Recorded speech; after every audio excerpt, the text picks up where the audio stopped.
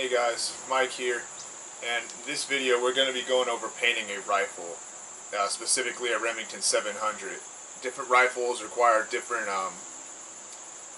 little peculiarities in painting them, but this video is going to be going over a Remington 700 more specifically. This is my rifle. You've seen it before. If you've been following Facebook, you've been seeing pictures of it going through different stages as it was getting rebuilt and customized by a Marine gunsmith.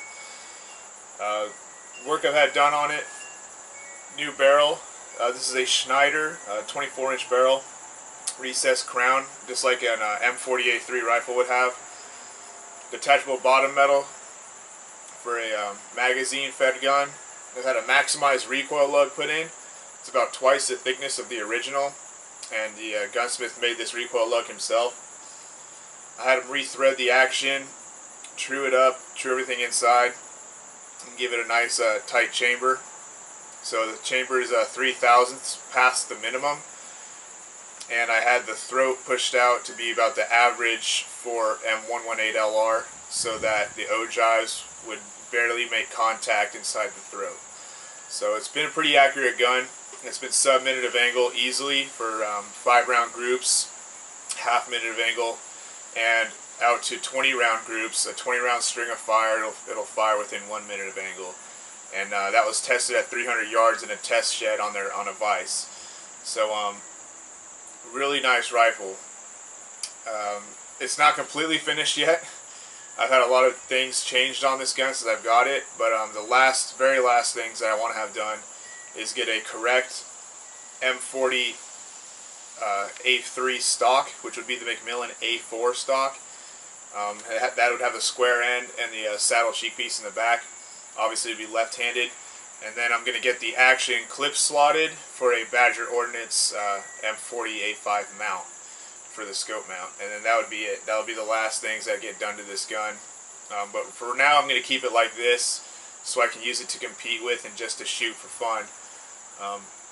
If the gun's good enough, I might use it for like an NRA match gun, any sight, any rifle type match, and maybe even FTR. We'll see how it does, and even if it's not as competitive as some of the other guns, I just like to try it out anyway for that. So going over painting it, I'll take you close up and see everything that I taped up. We taped up our sunshade here. With this new thick barrel on it, it will not fit the actual lens cap. The Premier Reticle rifles and some other scope that use a Tenebrex lens cap have a really thick lens cap, so the front one won't fit on, but I'll use my sunshade instead, my bolt. Things you need to do, and I didn't want to go over the prep of this because it took me a few hours to remove all the paint, or remove as much of the paint from the scope that I could. But pretty much I take nail polish remover or something with acetone in it, you put it in a jar, and you take cleaning patches for your rifle and you soak them in that jar of acetone, and you can just start rubbing the paint off. Put a coat of the acetone over the paint, leave it there for a while, and it'll start rubbing off right away. Other than that, after you degrease the entire gun, completely wipe it down, you tape it up. I'll go over the parts that to tape up more closely, and then we got our paint, got the masking tape, and I got this rubber sheet here so that we can paint on this table without ruining the table. So let's get the close-up. Okay, so for the close-up here, knobs and their indicator marks taped up. Also, where I have the screws here to float the turrets, also covered those up. Alright, the Simrad mount, any mounting surfaces I like to keep just the straight up metal. I like bare metal on metal when I have a mounting surface. I don't want paint to get in between the mounting surfaces when I'm sliding something on and off of it. Magnification ring, alright, it has the markers on it, and this magnification ring has a little bit of rubber on it. I don't want paint on it because eventually it's just going to crack and come off anyway. The lenses I stuff with toilet paper. Just pack as much toilet paper as I can in there, and I put tape over it. This lens also has this little sticker here for drop and drift. I'm just going to keep this closed while I'm painting it. Front also stuffed with toilet paper, covered with masking tape. Alright.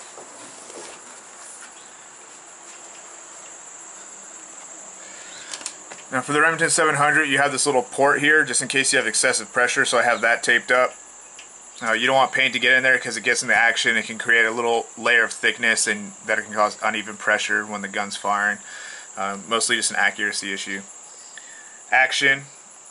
Alright. Safety. Trigger. And at the buttstock, this is a big rubber pad. You could paint it, but the paint's eventually just going to fall off and crack as the rubber compresses. Bolt.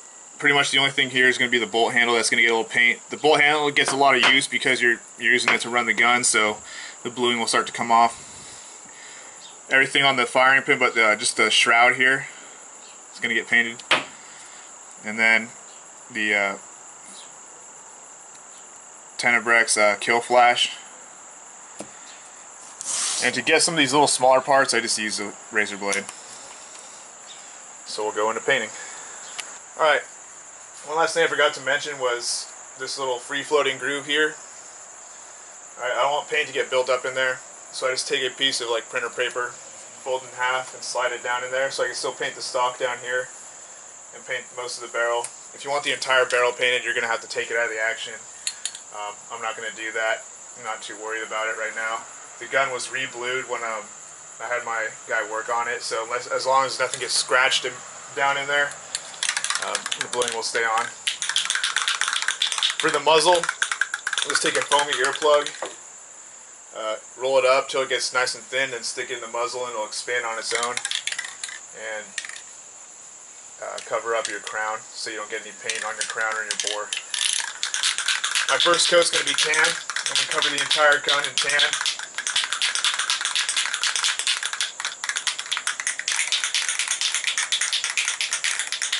I'm not going to record the entire thing, but just keep the spray can about 12 inches, 8 to 12 inches away from the rifle, and do passes all the way across the rifle. You don't want to stop and continue spraying and then turn back, because then you're going to have thickness at the ends. So here it goes.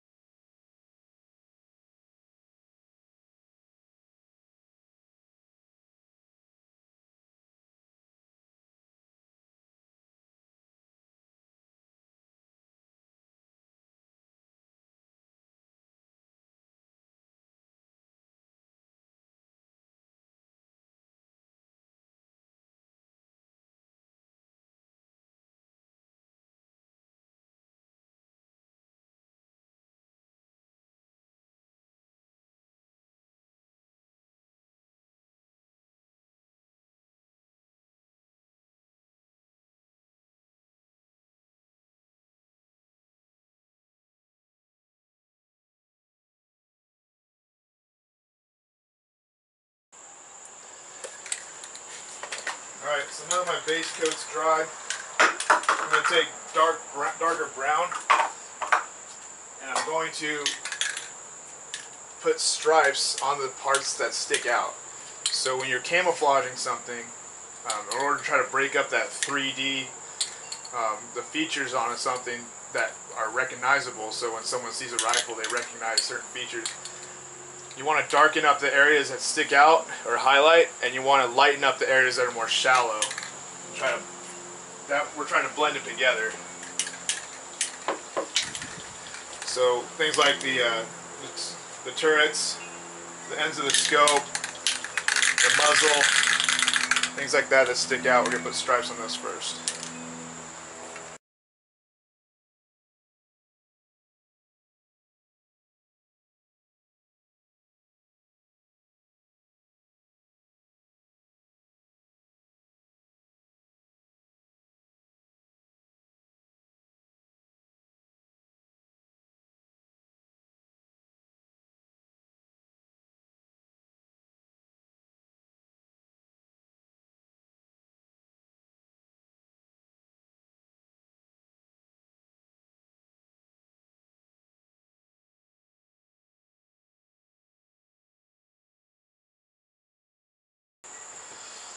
So once this dries, I'm going to grab it, flip it over, finish the stripes on the bottom, and then go on into our pattern.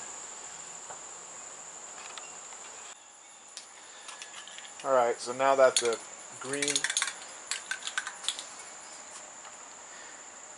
Alright, so now that the brown stripes have dried up, I'm going to put a little bit of green over it all, kind of shade it up.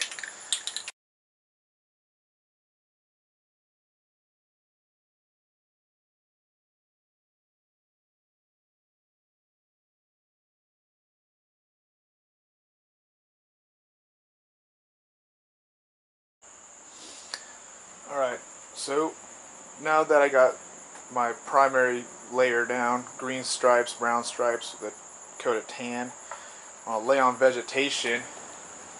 Alright, so this is the outcome.